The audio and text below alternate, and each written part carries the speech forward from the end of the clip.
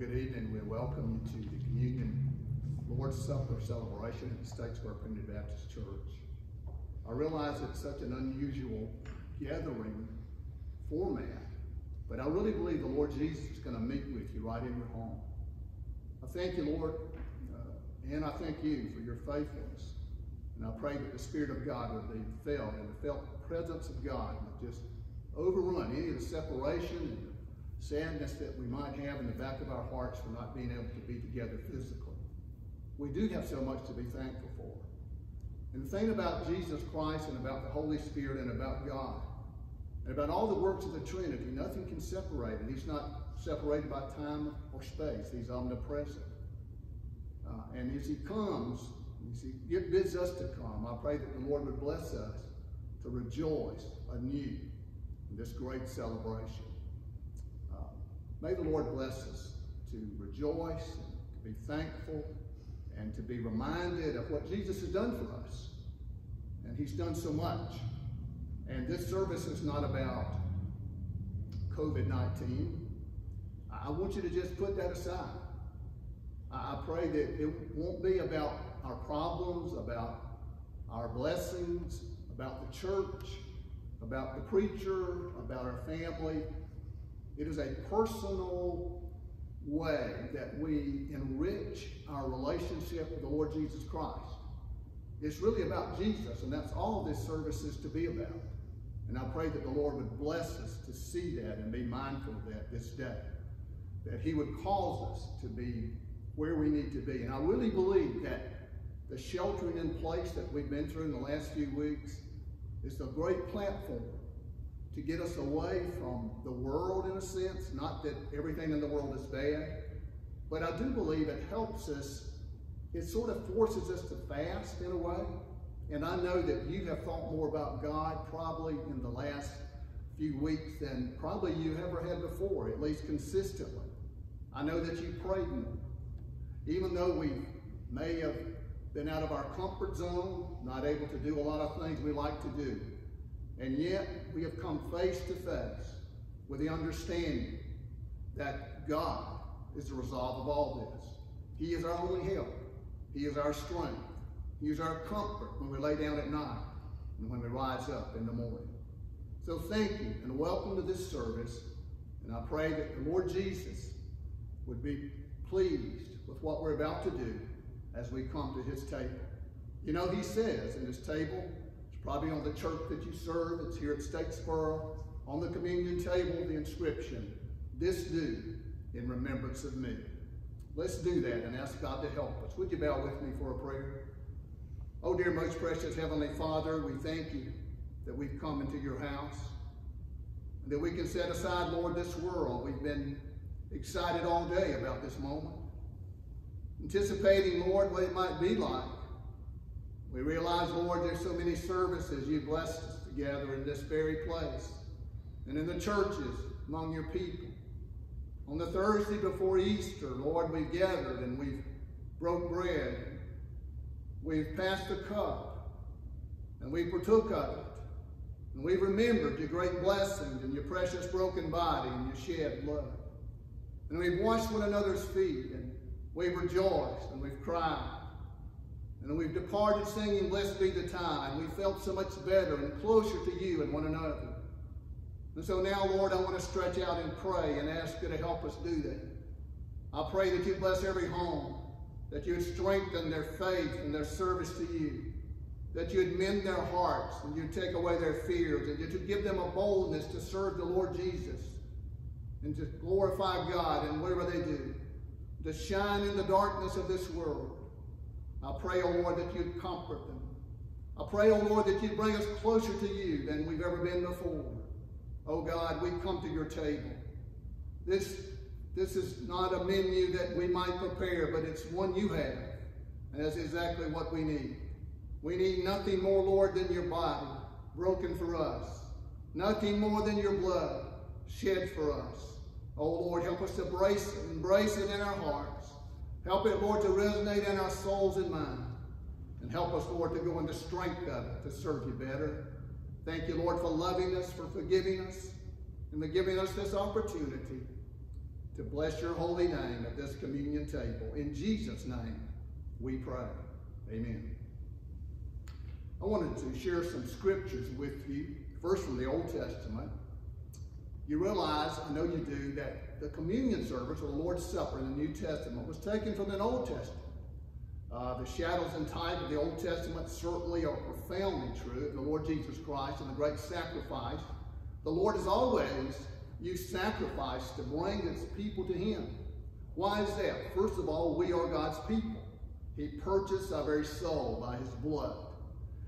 Secondly, we have a tendency to stray away. We do. We will get away from God if we're not very careful. I know that I do. And so God has arranged it so that he could have a sacrifice made for us. And the ultimate sacrifice was the Lord Jesus Christ. It was just one time. He says that by his offering, in Hebrews 10:14, by his sacrifice, he is perfected forever them that are his. But as we come, it's this communion table. It's not about being saved or getting saved. It's about believers. It's about people that God has quickened and called.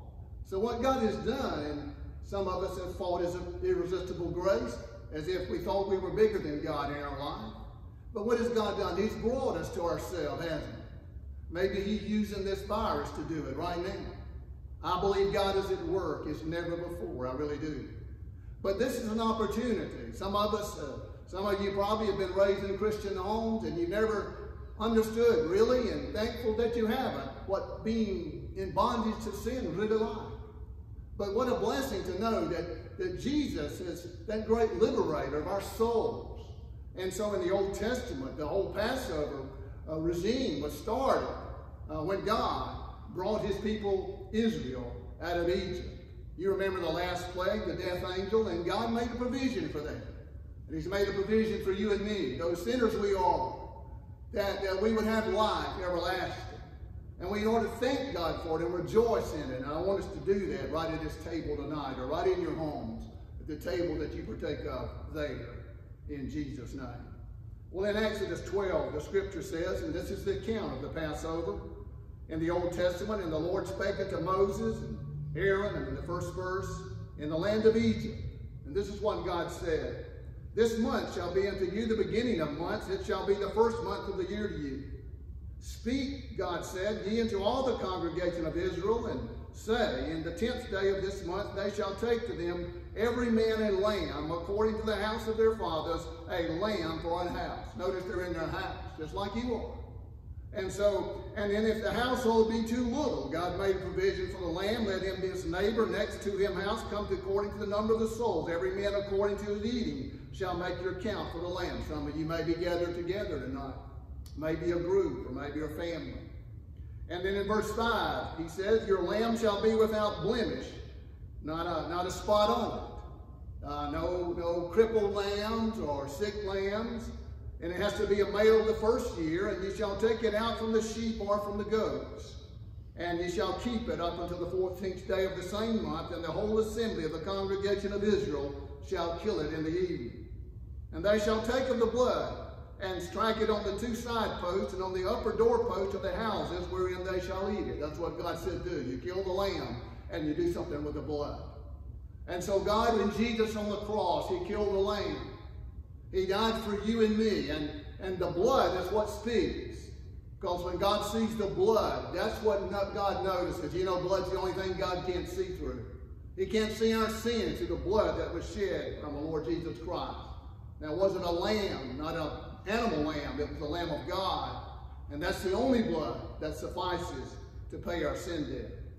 And then in verse 7, he says, and they shall take of this blood and put it on the doorpost. And then in verse 8, they shall eat in the flesh in that night, roast with fire and unleavened bread, and with bitter herbs they shall eat it. And eat it not of raw, nor sodden at all with water, but roast with fire his head and his legs, and with the purtenance thereof. And ye shall let nothing of it remain in the morning, and that which remaineth of it until the morning ye shall burn with fire. And thus ye shall eat it with your loins girded, your shoes on your feet, and your staff in your hand, and ye shall eat it in haste. It is the Lord's Passover. It's the Lord's Passover. It's about God. It's about Jesus. And you know that he says, eating with haste, because you got something to do. You're somewhere to go. You know, we're pilgrims and strangers on this earth. And so God has much for us to do. And so as we do, we need the strength. And God knew that his people would need strength. And God knows the strength we need is spiritual strength. It's not from the world. It's not from the pleasures of life. It's from God. It's soul. It's his being, depth of our soul to face the trials and the aggravations of life, to face our own selves and our failures, and to forgive ourselves and forgive others, and rejoice in God's salvation. And here it is in verse 12, for I will pass through the land of Egypt this night, and I will smite the firstborn in the land of Egypt, both man and beast, and against all the gods of Egypt I will execute judgment. I am the Lord. And the blood shall be to you for a token upon the houses where you are. And when I see the blood, I will pass over you. Listen, that's what God says. He sees the blood, he passes over. And the plague shall not be upon you to destroy you when I smite the land of Egypt. And this day shall be to you for a memorial, and ye shall keep it a feast to the Lord throughout your generations. Ye shall keep it a feast by an ordinance forever. Now I want to run right over to the New Testament and just before we open the table, look at in 1 Corinthians chapter 5, we see the manifestation of Jesus Christ. See, the Old Testament Passover, well, that was fulfilled by Jesus. That's just like Jesus, to fulfill all the Old Testament. He fulfilled the law for us. He kept the law for us. He is the ultimate sacrifice. But in verse 7, 1 Corinthians 5, listen to the New Testament calling for this memorial service. Purge out, therefore, the old leaven, that ye may be a new lump, as ye are unleavened. For even Christ, our Passover, is sacrificed for us. I want you to see that. Unleavened bread. We're about to break the bread. It's unleavened bread. What that means is unleavened or leaven in the Bible always talks, it's a symbol of evil. And so we come to the table, we come repentant, we come remorseful for our sins. We come asking God to forgive us and really are serious about turning from our sins and following him. And you know, repentance is not a one-time deal. Don't say, well, I've already done it. You know, it's a continue, because we are sinners by nature. Even though we're saved by his amazing grace, we have a part of us that has a tendency to stray away from God. And so here it is. God says we have a Passover. But the unleavened part is the understanding that I come not practicing willful sin, that I have not known sin. I've confessed my sin. I don't want to stand before you people and try to make sense that I'm a sinner. I am, but I come repenting of my sins, and I confess that, and there's a healing in that. And I want you to be that way as we come in your homes or wherever you are. For even Christ our Passover is sacrificed for us. Christ sacrificed for us. He that knew no sin, what? Became sin for us, that we might become the righteousness of God in Christ. That's how it is, and what a blessing. So we can come to this throne of grace, this table, so to speak, boldly, not arrogantly, but humbly, but confident that our righteousness is Christ-centered. It's in his and what he's done for us in his sacrifice. Therefore, let us keep the feast, not with old leaven, neither with the leaven of malice and wickedness, but with the unleavened bread, of sincerity and truth. Now, I wanted to refer to one more scripture, in the Old Testament. It's the prophecy of Isaiah. But as we come to the Lord's table, it's important that we remember, that's what it's to do. We're reminded, it's presenting Christ afresh, representing Christ. What does it represent? It represents Christ. Why? Because we need to remember what he's done for us in the past. My goodness, what a blessing that is to know. What he's doing for us right now. He is our hope. He is our strength. He is our strength every day. Oh, Lord Jesus, nothing is impossible. With him we can do all things. Without him, we can't do anything. And then also for the future. So we know that our future is in Christ. That's not in a stimulus package. It might help a little bit of the temporary pain, but really our stimulus is going to be Jesus Christ. And that is our hope, and we have it. What a blessing. But in Isaiah, just a few verses, they kind of give us that mindset of what we're about to do and what Jesus has done for us. Verse 4 of Isaiah 53, listen to the word of God. Surely he hath borne our griefs and carried our sorrows, yet we did esteem him stricken, smitten of God, and afflicted. That's what Jesus did for us. But he was wounded for our transgressions. He was bruised for our iniquities. The chastisement of our peace was upon him, and with his stripes we are healed. Isn't that amazing what God has done for us? All we like sheep have gone astray, every one of us. You know, Romans 3:23 says all have sinned. There's none good, not one. And that's so true. We have turned every one to his own way unto the Lord, and the Lord hath laid on him the iniquity of us all. You know, I said a while ago, I believe the context of being sheltered in place and thinking about God more than we've had. We've almost like God's forcing us to do it. I think we've ignored him so much. Even in our church life, I think we're not careful. We can be caught up in the rigors of religion. And we need to shake it off. Shake off religion and just enjoy God. That's what God is calling us to do. And bless him and rejoice in him in that way. Because, you know, he tells us, doesn't he, to love God with all our heart, mind, soul, and strength.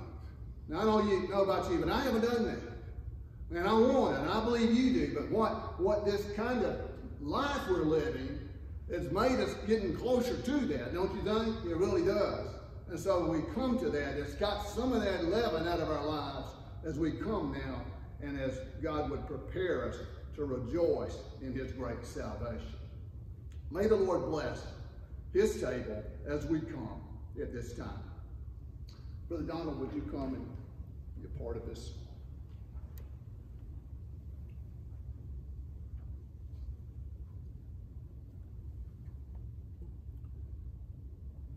The Lord Jesus, in Matthew chapter 26, talked about, with his disciples, his body being bread. He said, this is my body. And he says that his body is broken for us. And he said, take, eat. You remember he said, he took the bread and he blessed it. And he gave it to the disciples, and he said, take, eat, this is my body. Now the body that he's talking about is not like a literal body of Jesus. What it's like is, it's like a picture. I have a picture on my wall where I do some exercises during the week, and it's my family. And I see them as I do this elliptical deal to keep my knees from folding. But I look at them, and it's people I love, but it's a picture. It's not really them, but it's a representation of them. So that's what we're doing. And that's what Jesus meant as he said this with his disciples. Because when he said that, obviously he still had his flesh on his body. He didn't mean to eat my body as far as the flesh. Literally, he meant, and he had blood running in his veins. But he said this is what it represents. So as we take this bread, it represents the body of Christ, Brother Donald. And as you take it in your homes, I want you to think about his broken, sinless body, broken for you. What that means is Jesus kept the law, okay? Perfectly. He never sinned at all. But what that means is that when he died on the cross, his righteousness, keeping that law, that broken body, made it so that through the sacrificial system that God had set up and God was satisfied with, his broken body was required. It had to be flesh. It couldn't be an animal. It had to be a human. That's why the virgin birth was necessary.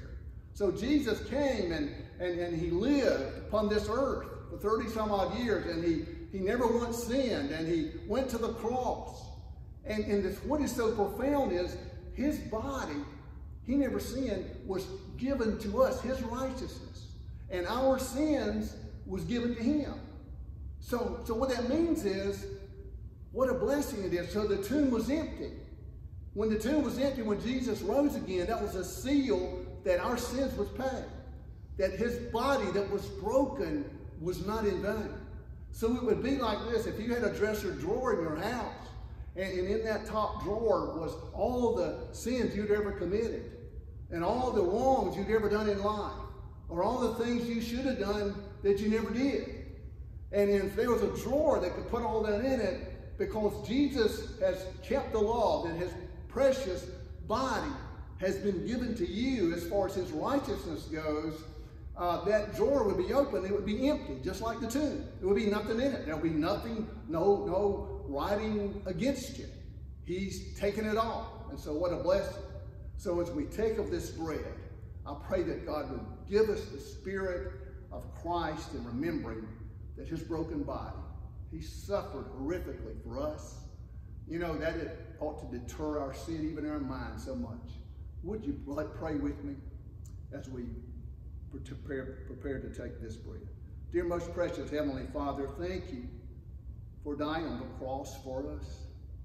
I pray that each of us can say that individually. God, I'm really not worthy even to call out my name. I'm holding this symbol of representation of you, what you've done for me. I pray, oh Lord, that you would help us all to be more thankful, to realize, Lord, that it's not by default that we get to heaven. It's because you have given us, all of you. You've broken your body. You suffered. You hurt. Those nails and the spear and all that it was. The whippings that you took. The marks on your precious faith. The slaps. The curses. Oh God, we just bow before you and we thank you. Help us never to complain again, oh God, because you are our bread of life. You're all we need. And we're thankful, God, that you've given us just one crumb from your table is enough. We thank you so much. In Jesus' name, amen.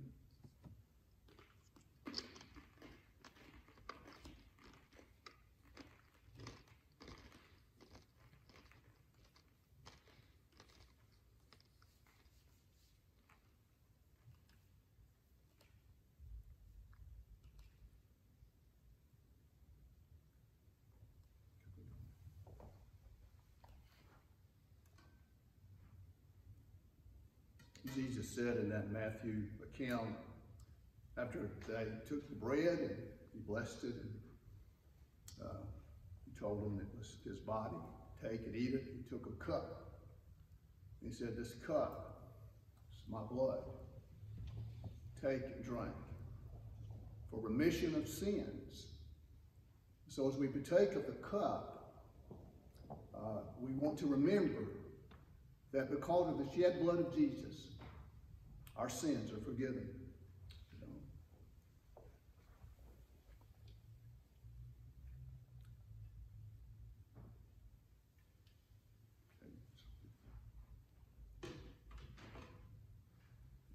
So when we think about the blood, you know, God is real plain. And I know I'm talking to Bible students, but I think it's good for us to be reminded of the importance of the shed blood and the joy that the wine, grape juice represents, the fruit of the vine, anyway. And you know, we're to have joy because we have the Spirit of God within us. And that joy is our strength. You remember the old Passover session that we read about in Exodus chapter 12. They were to go in the strength of that. And you know, we're facing a lot of trials and doubts and fears in our world today. But we ought to have joy. We have joy and we have peace because God's blood was shed for us. And what a joy it is to rejoice in that and to know.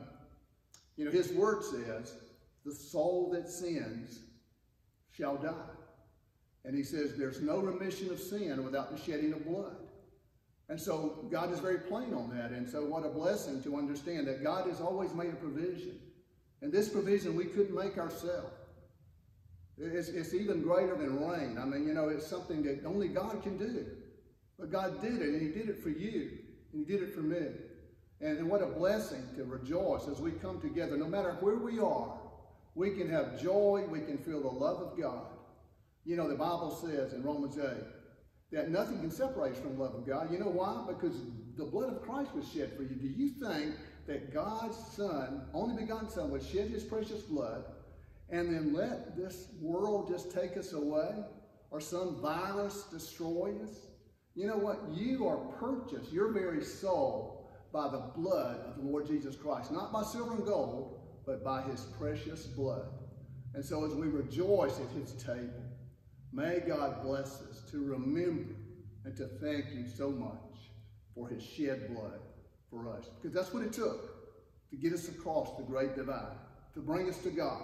There's no way to God except through the Lord Jesus Christ. Would you bow with me? Dear most precious Heavenly Father, once again now, Lord, we hold this cup.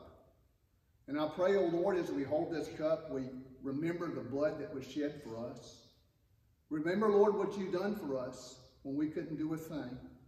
Remember your great salvation that was covenanted even before the foundation of the world. And yet, Lord, you've brought us to faith and you've quickened us. And yet, Lord, we've been so arrogant at times. We've been so doubtful and fearful. Oh, Lord, forgive us and bring us now closer right to your feet and embolden us, Lord, by knowing that your blood was shed for us. And we're going to take this cup and we're going to remember, Lord, what you've done for us. And we're going to thank you, Lord, for forgiving us. And we're going to not whine and we're not going to doubt and fear as much as we've done before. And we're going to be forgiving. And we're going to forgive one another. And we're going to love one another. And we thank you, Lord, if it would be your will to open your churches where we could, that we would rejoice more than ever in the very assembly of togetherness once again. But for now, Lord, we thank you so much for your shed blood. And we pray, oh Lord, too, that we would take this cup and drink all of it and understand, Lord, that would be your will in a way for our lives, that we were willing, oh God, right now to make a fresh commitment to you, to serve you.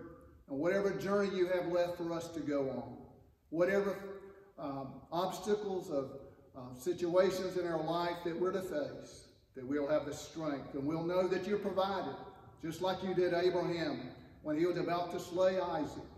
A ram caught in the thicket. And that ram, Lord, was Jesus, a likened type to our Lord and Savior. You took our place as we take this cup. May, Lord, we be your workers. May we be energized to serve you and bless your holy name. In Jesus' name, amen.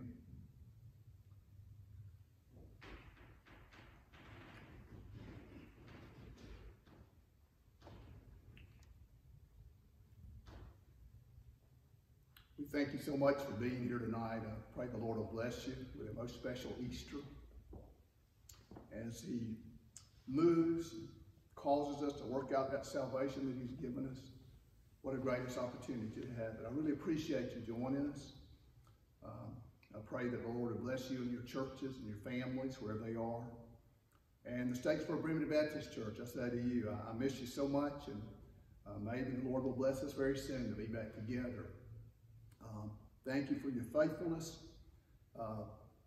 We're going to listen to a verse of Blessed Be the Tie. You know, we always gather, and I can just see you right now around this great room, you in the church, holding hands and rejoicing. You remember hugging one another like we've always done.